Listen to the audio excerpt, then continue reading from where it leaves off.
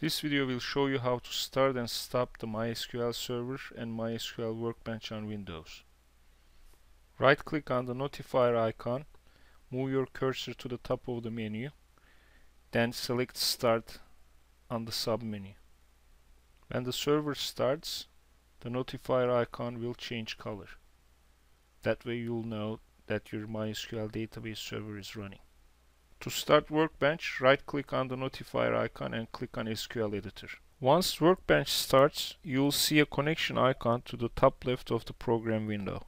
By clicking on that icon, you can establish a connection to your MySQL database server. Here you can check the status of your server, run queries on the databases on your server, backup and restore databases, and perform other operations on your server and your databases. You can navigate between the initial program window and the established connection window using the tabs at the top. If you do not see a connection icon available when you start Workbench, you can add a connection yourself.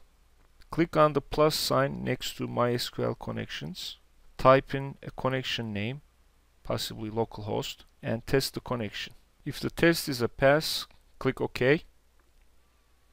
Click OK again. You have added a new connection which you can use to connect to your database server.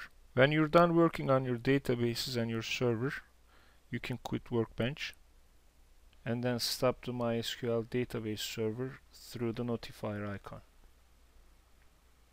Once again, the color of the icon will change to let you know that the database server has stopped.